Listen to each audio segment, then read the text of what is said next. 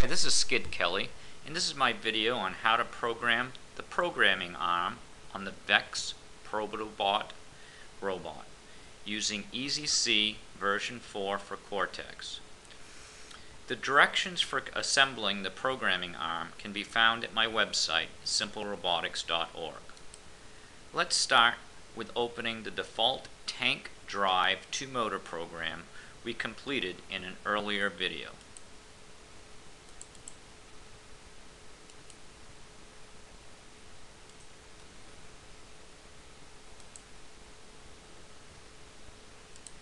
Click the plus sign beside joystick in the function block.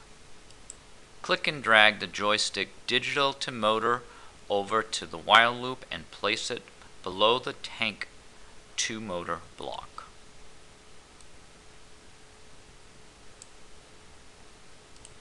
Most of the joystick digital to motor block text windows refer to the joystick.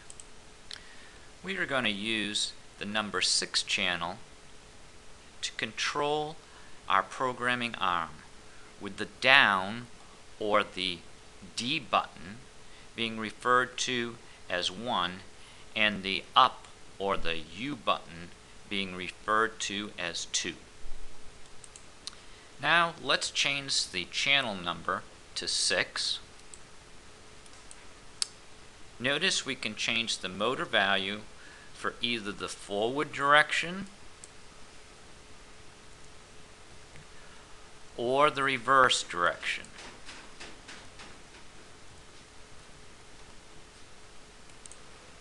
Our programming arm motor is plugged into motor port 3, so we need to change the value in the motor number window to 3, and then we can click OK.